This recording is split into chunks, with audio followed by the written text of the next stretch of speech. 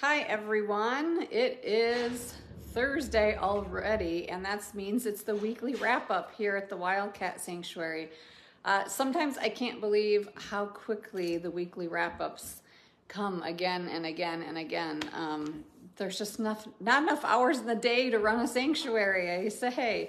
Everybody's been busy here, but as part of the weekly wrap-up, I always love to give you guys an update on what's kind of been happening behind the scenes for the last week and a little bit of what's ahead.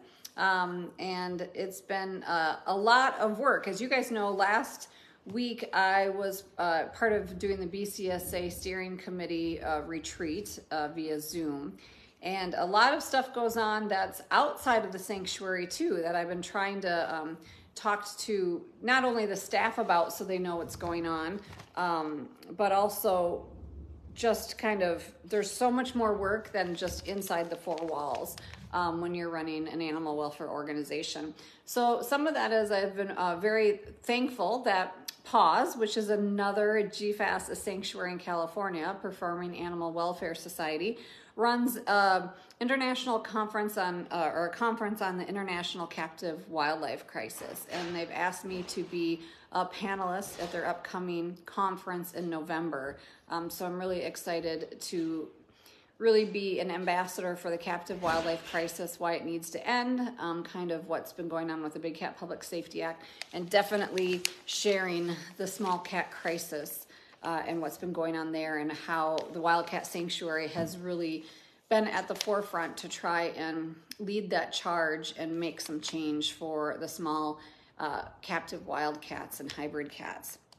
And then also a few of us sanctuaries got reached out by AZA's Felid Tag group, which is kind of the feline group. I'm trying to not get too scientific on you guys, but really about, is there a way that we can unify with the AZA, the American Zoo Association, on the felids, the cats. And so we don't know what that looks like, but we always know that trying to find common ground and working together makes us stronger. So that's something I'm definitely interested in doing and attending the conference and really kind of some working groups on how sanctuaries can work well with zoos and how we can work together to end the captive wildlife crisis, to make sure cats always have permanent and safe homes and that they're always cared for.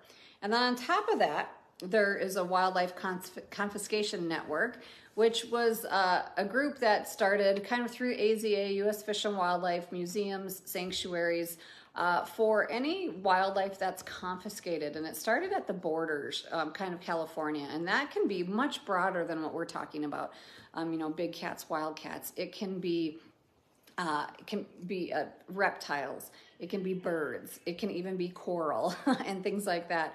But trying to work together collaboratively to set up a network when those type of things happen, whether at borders or in cities or import cities, even maybe Chicago, and they're found, how do we best react as a network to be able to provide solutions for those confiscated animals and species. So of course, we'll be participating along with other sanctuaries, hopefully just on the big cats, but the network, we have trailers, we have crates, we have transport, so there's different things that can be helpful. But what I really love when I talk about all of this is, even though all of us groups don't always see eye to eye on everything, from the zoos, from the museums, from the sanctuaries, it is starting a dialogue, and we're all seeing the need to help displaced wildlife, not only captive wildlife, but wildlife that's being taken out of the wild.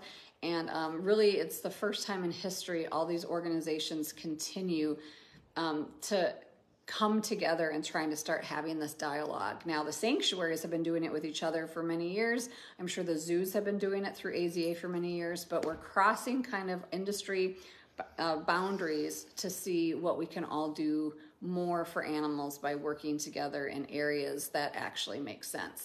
So stay tuned on that, but I'm always optimistic when people reach across the aisle to each other and want to do more and better for our world and for animals. And on top of that, you saw that Judson did a great job on media. The Duluth media was down here celebrating our 25th anniversary, talking about our cat cam that's been on YouTube and things like that. And it's just always really, really nice when our communities here in Minnesota and even around the globe share the work we do and introduce us to more people who can help end the captive wildlife crisis. So that was great to see. And so we're still in the depths of Miracle Match, which is our biggest fundraiser. And as you guys have helped us meet so many really meaningful goals for the animals. And this week we are trying to get a new UTV covered vehicle, all-terrain vehicle, utility vehicle. And there's so many uses for that. It just seems like yesterday we bought the one that's there with the plow. And I had to keep going, wasn't it just last year? And when I counted back, it was like almost to 2016. We've bought, and you have bought, a lot of UTVs for feeding and getting around and construction. But this one is special because part of, we talked about in the past, is part of our safety protocol is if we ever think there could or possibly be a breach of security, which includes bad weather. It might include being concerned that wind struck a fence. It could be anything that we had new residents or new, that might be more danger or flight risks or of any kind of things that could happen. We always do our inspections after poor weather or if we thought there was a breach of security in any way in a fully covered hard vehicle. And that's for the safety, of course, if there was a fence down, an escape, anything like that. And luckily in our history, we have redundancy and so much protocol that that hasn't happened, but we always want to be prepared for the worst. And we have spring coming up, summer season coming up, which is our stormy season here at the Wildcat Sanctuary. That means high winds, a lot of times tornadoes, and we have redundant protocol in place of locking cats in their buildings, doing double checks, things like that, monitoring weather, overnight staff, that 24/7 staff that we have. But this covered vehicle would be amazing. Jesse and Bobby, our facilities people, just said the other one is on its last leg. We put another $1,200 into it just to keep it going for the season, but it's really time to invest in a new one. And once you add those hard sides and hard top, it becomes quite expensive, but it's very necessary. We do have vehicles that we can use too in the covered top. But the other thing that's really awesome is the UTV is not only a safety vehicle, but it can be a daily husbandry vehicle as well and dual purpose for feeding, cleaning, doing maintenance. And then on top of it, it has a third use. We add a snow plow. And even though we have a plow truck, that plow truck is very large and can't get in a lot of the hallways in smaller areas around the animals. And so that UTV really helps the staff cut time versus manual shoveling or snow blowing. So your donations now are gonna help us get that UTV purchased this year. We also know there's a wait list, so we definitely wanna get it purchased and be prepared. So when you give this week, your $50 becomes $100, $200 becomes $400, and we have a full match for that. So we are trying to raise quite a few thousands of dollars to cover that UTV, so any gift you can give is extremely important. And part of Miracle Match not only is about raising money, it's about celebrating 25 years of saving lives, and it's also about remembering the lives that have been saved by all of you.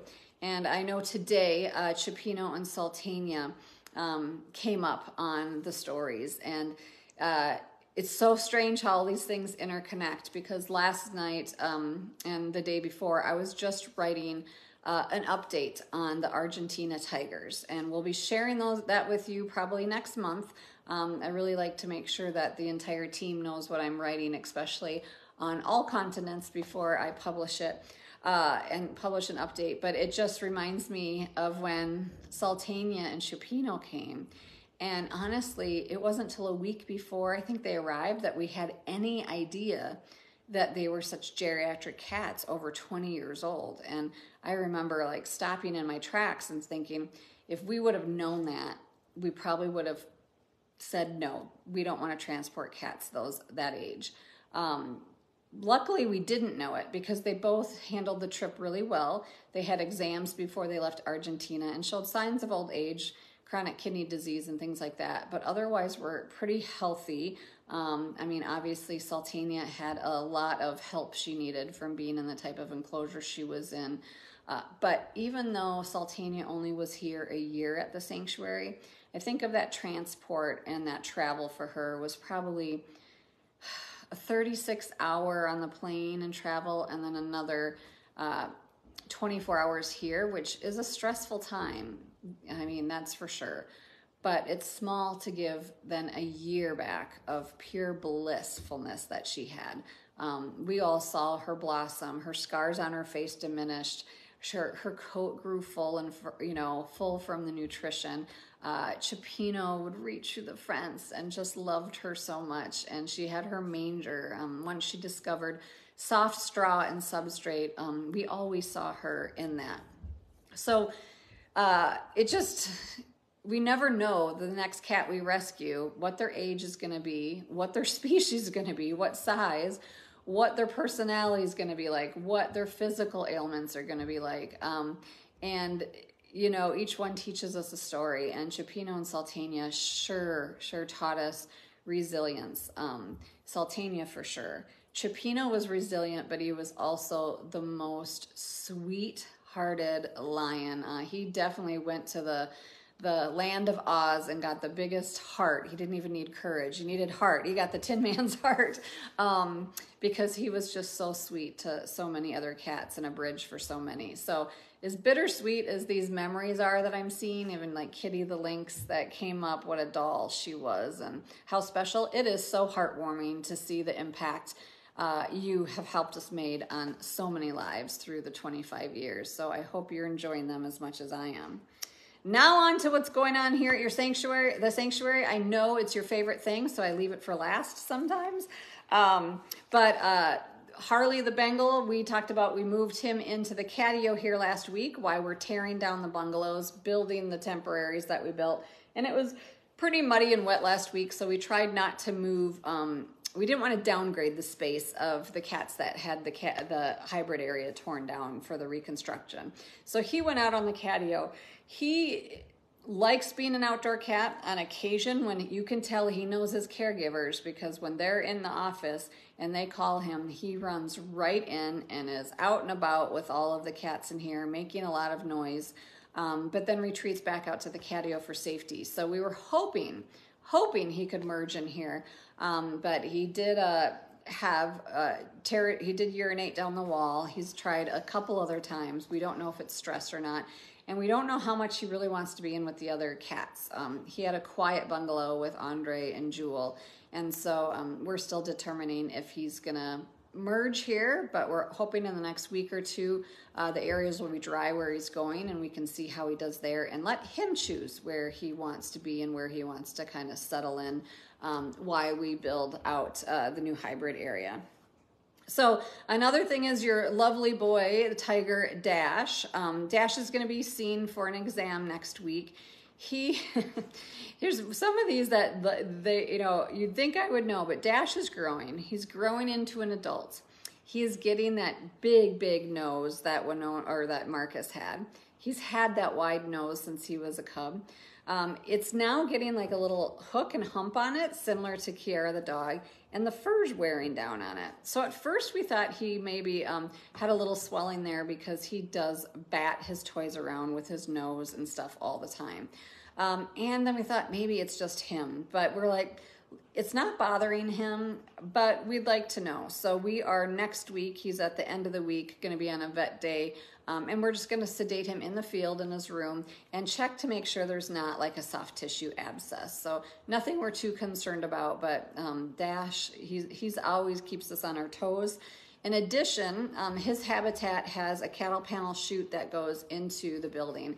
He has been throwing his toys so hard and so much around his enclosure, and especially, I'm assuming he's trying to get them into his room. And so unlike a lot of cats that pick them up and try and walk in their room and can't because they're too big, Dash just bangs them and tries to get them in his doorway. And he has damaged the fence and the chute by doing that. So Tyler and some of the caretakers went yesterday and cut out that wall and rebuilt the fence. And we're doing some inspections today, and we'll do some finishing work this week. He has full access again. It didn't take very long, but yeah, there's a couple areas in his fencing that Dash the Destroyer is being his true self. Also today, you guys saw in the live post that little Asian leopard cat Apollo had a vet exam, and so Olivia might have told you, but we've been kind of holding off a little bit on these guys. You know, we really love to do formal intake exams and everything else, but when they had just moved from the breeder's house to the SPCA, the shelter, they had gotten sedated and spayed and original vaccines there. Then they had moved here. Then they were in the quarantine. Then we had to move them temporary while we merged them. Sometimes stress can play more of a factor, and doing another exam and stressing them out more can be more of a detriment. So that's something we weigh with our vet staff and Dr. Campbell all the time. So now we're at the point where they're due for another round of vaccines, and that would mean multiple pokes. And so it was decided that let's do the formal intake exam now, give them all their vaccines, check everything out at once. And this is for the kittens. So we have all 5 kittens that'll be scheduled over the next couple weeks. And also to decrease their stress, yes, we could go out and net them and grab them, but we're doing this luckily with a full-time vet here on staff opportunistically. So in the morning, we know they like to move around a lot, and by 10 a.m. they settle down for a mid-morning nap, and often they've staged different crates in their areas to see if they'll just fall asleep in there, and then we can shut the door and the caretakers can actually poke and sedate them in the crate in their area and bring them into the hospital sedated. And this is all to decrease their stress, because Asian leopard cats are high stress cats. They have poor immunity. They also have shorter life expectancies, you know, about 12 years old. And so all of that is to eliminate their stress. So Apollo did really well. He's already recovered. He's out in his room. And so what we call is he's at wild weight, not sanctuary weight, which means he can fill out a little bit, but he is young and under a year old, so they tend to be very lanky as species, but definitely as teenagers. And so his eyes looked great and everything else. The one that has the really challenged eyes are Aiden and Penelope. Aiden has the cataracts for a kitten, and we don't know if that's trauma or genetic. And so when he's seen, we'll take a closer look to see if there's been any changes there, and on all of the cats. We did notice on Apollo, not only did he have a finger missing, obviously from fighting with another cat, he had a bit of his tail missing. We know when we bring Aiden in, he's missing most of his tail. We know Mindy is missing her front leg. So, you know, they've had quite a bit of history, even though they're not very old cats. So we'll keep you posted on all of those. So I was walking out. I'll be honest, I wish I could be out for hours a day. And in the old days, I used to do that. There is so much work to be done with Catio Town coming, with hybrids, with this Argentina rescue, with all this industry stuff, that I haven't been out as frequently as I wanted. So today I'm like, I am gonna go out and get re-energized and see the cats. And it was really fun. I got to see Sky and Celine, those 2 girls that I was hoping they'd be happy, and they're still grumbly at each other. So now the plans are in the work of not only the new Bobcat areas and the sushi area you helped fund, but we have a few more things we're gonna build from the panels we're taking down from Hybrid Haven, so that we have more space if Sky and Celine, which it looks like, are never gonna go back together, that they can have their own habitat space versus rotating space. Walked around, and yesterday, big cow legs, we had cow legs, and Shanks donated, and so Thor Tiger got one, and Winona the tiger got one. And I had assumed she'd eaten her whole thing because her belly was really round today, and I learned that she didn't touch it. So she is pretty chubby. They did move her down in diet before, but it looks like I've asked Elise if she can go down again. I know she has been very food motivated, but that girl looks like there's another Dash on the way. We know there's not, so she'll probably have to go down. And then it was fun because I got to go see everybody, but Kaya, the bobcat, just came right up and was super sweet and showing her butt. And then Bogart came over, and it's still just lovely to see that miracle match of those two together. And when I was walking around, Lloyd was just rubbing and grooming and rubbing Bruno like crazy. And so to see those guys so happy, it was really fun to see cats today. Chili's group was out. Chili actually has done so well with his recent PT that he is actually lifting that leg more than we thought he would by now. And so he was approved to get his bridge back, which is his heavy duty physical therapy. So his bridge will be back by this weekend, and then he'll start be doing his bridge physical therapy as well. So that stuff is really, really fun. Who else did I see when I walked around? I mean, I always see the Ukraine Cubs. Elizabeth is always on her zigzag platform. Indy is always a troublemaker trying to jump up, but everybody was really enjoying. We have a really nice sunny day today. And on top of it, we are preparing because crew days start tomorrow. I think we have double the volunteer crew days that we normally have, and that's to help with teardown and everything going on. And as much as the help is so loved and appreciated, I do know it's more work for our staff who sets it up, who does the crew days, who does the tours. And so I'm just so appreciative of all them that have agreed and helped and support to have the extra help, because extra help also causes extra work for setup to make sure we can get done for the cats what we really want to get done this season. So it'll be fun to have the crew days start tomorrow. We have one tomorrow and Saturday. And then next week, we have our volunteer appreciation lunch in person. And this month, we also have the welcoming back and onboarding and revision of training of our garden crews, our mowing teams. The season is revving up for sure. And on top of that, because we have construction season starting, because we have the skid steers running around, we have big trucks coming in with boulders for Sushi's habitat. We're going to have construction materials for Catio Town. We actually went and reviewed the safety manual with most of the animal care staff tomorrow, and we'll do that with the office staff another time, just to remind them of like PPE and to wear ear and goggle protection, using certain tools, from where to stand when the skid steers around, and not letting Kiara out while the big machinery is around. Reminders are really good. We are talking today about sometimes there's so much to teach a new person, and so much that everything has a nuance of like, how can we just kind of really talk about it is more of always err on the side of not having to know everything, but know that everything needs a double check, right? So second checks save lives is kind of something we're going to be talking about. We work in pairs around animals because of that. We always have a double check on a lock. But when it comes to construction, or if you're having to repair something or remove a wall to get a pool out and put it in, is always just looking at second checks save lives, where we're always getting a second check, no matter what it is, not just animal care, but everything to have redundancy and for safety. Just like we always say, locks equals life. You want your lock on your habitat to save your life and to save an animal's life. So things like that. So it's been crazy busy here. I also want to remind everybody that if you want sponsor updates, you can definitely email your sponsor coordinator and ask for specific updates. It's hard for me to reach on and touch on all the cats here for sure at the sanctuary.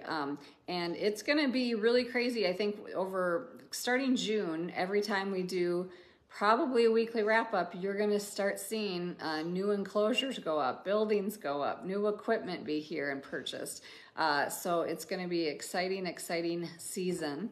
Also, next month, we are going to be doing the public campaign for Catio Town. So stay tuned for that, because I know so many people love the littles and want to help us finish that building. But right now, I couldn't ask for better support than you've been giving, and hoping for more support through Miracle Match, which is now through April 30th.